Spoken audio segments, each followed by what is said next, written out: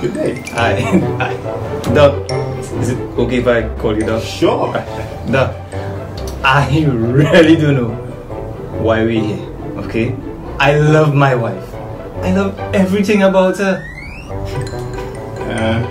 So, tell me, why are you both here in town today? He says that he loved me. But that ain't true. I don't believe it at all. That I ain't buying that one.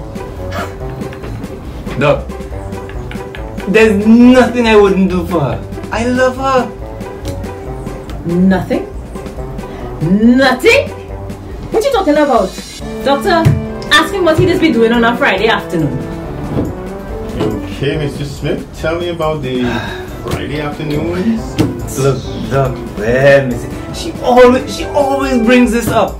Look, just because I have lunch with my ex-girlfriend on a Friday afternoon, she gets all worried. I mean, I keep telling her that I have nothing to worry about.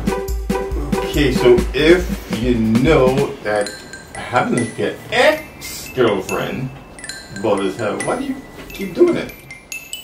Doc, I dedicate my whole life to my wife. That's right, life wife. Yeah.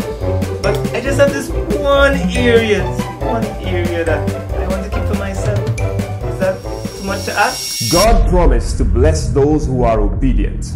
If you love God, do you show it in all areas of your life?